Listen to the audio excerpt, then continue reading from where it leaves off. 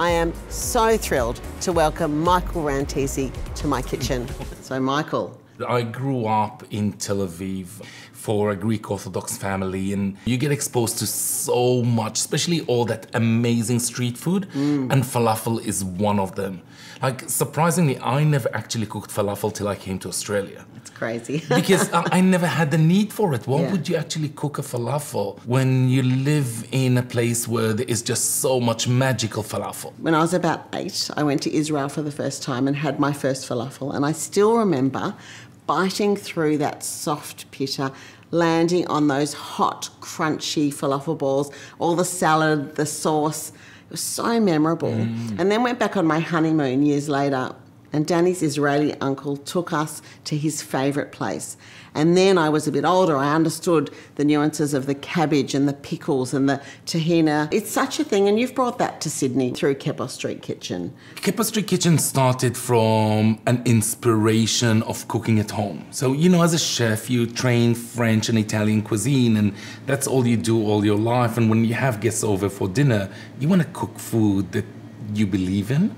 That's what made it a bit more exciting to try to create one that is kind of a Sydney falafel, but still with a heritage and a background to kind of where I come from. Which is why I'm so excited that Michael is going to share that recipe with us today. We are going to make Kepa Street Kitchen's Tel Aviv falafel. I'm going to make the PITA. Michael's going to do all the rest. So I'm just going to mix the salt and the flour, make a little well in here, yeast and sugar, and a little bit of water, mix it all together. All right, let's put the rest in. Perfect. And I'm just gonna let that sit for about 10 minutes just to make sure the yeast is active. So it's been 10 minutes and it's lovely and foamy. So I'm just gonna bring the flour in. So this is coming together. It's a really shaggy dough now, and I'm just going to tip it. See, I need him here all the time. This is brilliant. Look how well you do that. This is an art to see Michael knead like this. It's just mesmerising to watch, and I think this is going to be the best batch ever. So we're kneading it till it becomes a smooth, springy dough. Is that how you describe it? I would say so. So now we need to just divide this into 12. And I just roll it into a small circle. They're really tiny, the ones that I'm making, much smaller than a regular PITA. So I'm flouring the tea towel, and then we're just going to lay them out like this. So I'm just going to sprinkle these with a bit of flour and cover them with another tea towel and let them rise for about an hour, give or take. I can't wait for them to be baked. Also, I can already taste them. Deliciousness. Okay, now you've really got to concentrate, because Michael, king of falafel in Sydney, is going to make his falafel in this kitchen. What I love with falafel is that it has so much debate, doesn't it? Everybody does it so differently. So what I love doing is soaking the chickpeas and the fava the night before. And onion is a beautiful ingredient that has so much sugar, so the caramelization and the crispness of the falafel from outside is actually phenomenal. Garlic, obviously. And I love adding chili into my falafel because it has this back hint of nice spice to it. A lot of fresh parsley. We're really learning all the secrets here. How beautiful is this coriander? It's fantastic. Oh, the smell of that is so fresh and fragrant. It's wait unbelievable. Wait till they fry. The home will just be... Just cannot wait.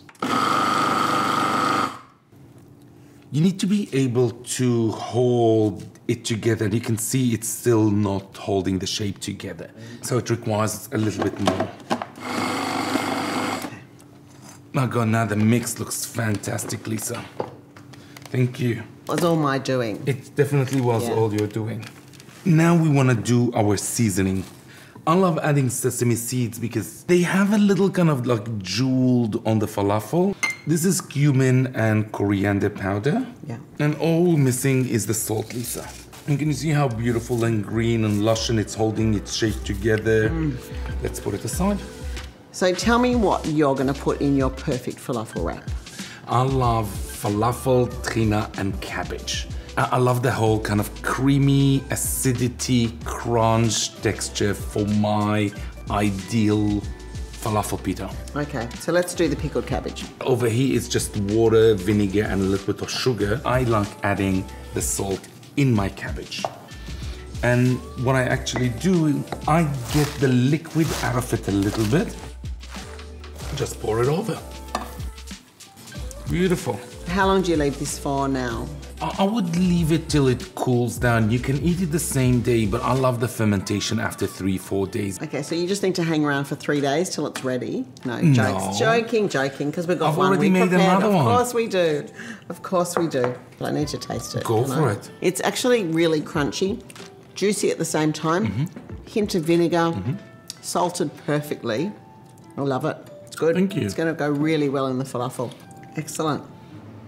Okay, so let's talk the tahini sauce, or the tahini. Tahini is a very interesting ingredient, and using a good quality one, obviously. So I'll leave you with all the mixing, so you will be doing all the hard work this time. I'm adding fresh garlic into it, a whole lemon. I like it very acidic. Now we're gonna add really cold water, salt, obviously, and now you just have to be very careful not adding too much liquid and being able to control it. So I don't want it too runny. I wanted a texture of kind of like a dip. When you put it in the fridge, it will go a little bit more solid. Yeah, go for it. Delicious. Nice, creamy. Lemon, garlic, sesame. It's just so good. And it will work really well because we have all the...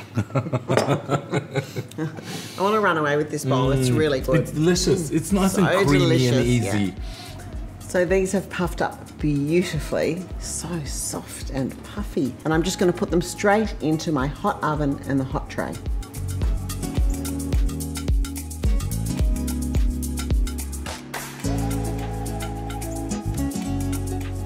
Puffed up beautifully, tiny bit golden on the bottom, soft, fresh and hot. So good. Most exciting part of the day. We are frying the falafel now. I can't wait, Michael. So I use this beautiful falafel spoon. You can buy them online. We're frying enough falafels for the two of us. Yeah. So what do we need, like 5 each? Probably 10. Each? Probably. Just to be greedy on the greedy side. They just look so pretty. Unbelievable. Thank you. Oh, how good. Look how green that is inside. It's unbelievable. Hell, that's delicious. It's unreal. The crust he's got on this is extraordinary. So thin and crisp. Sesame really adds something to it. And inside is so green and fluffy and fresh. This is like my dream come true. You are in my kitchen, having just fried the falafels, and now you're going to make me a falafel wrap. So mine, what I love is a lot of that inside. Yeah. Generous One sauce. falafel, squashing it all in. Yep. I love adding a bit of fresh tomato as well. Yeah. Just some salt because I can. Cabbage. And more sauce. I love that. All right, here we go. I absolutely love that. The bread's lovely and soft, the pita, it's soft.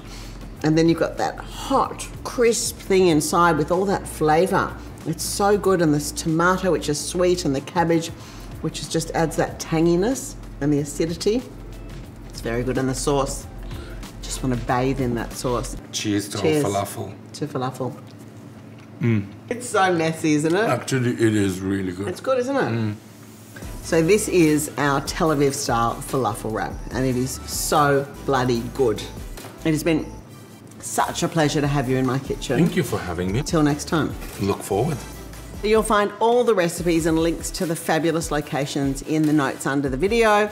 Remember, check out the whole channel and don't forget to like and subscribe as I walk across Greater Sydney in search of the most delicious food. And thank you for walking up an appetite with me today. And remember, there's got to be joy in the journey and deliciousness in the destination.